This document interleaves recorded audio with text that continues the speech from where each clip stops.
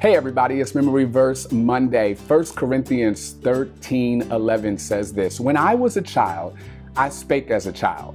I understood as a child. I thought as a child. But when I became a man, I put away childish things." The easy way to remember 1 Corinthians 13:11 is to remember 1 Corinthians 13:1, because that is the most popular scripture about love, and it gives a list of the attributes of love. Paul is writing to his church at Corinth, and he's telling us how to love.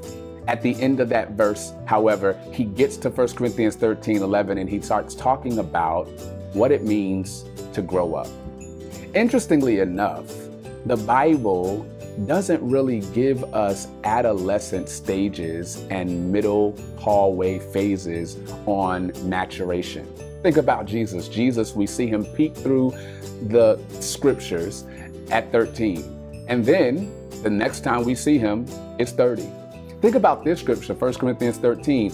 Paul says, "When I was a child, I did one thing, and now that I'm a man, I'm doing another thing." As if you wake up one day and you move from childhood to manhood. But what about the hallway? Who's ministering to you in the hallway? Who's helping you grow in the hallway? Because many of us are in the hallway at the isthmus of life, trying to make some pivotal decisions, and you need to know that God is with you even in the hallway. 1 Corinthians 13:11, "When I was a child, I spake as a child, I understood as a child, I thought as a child, but when I became a man, I put away childish things." My friends, I love you, but it's time to put some things away.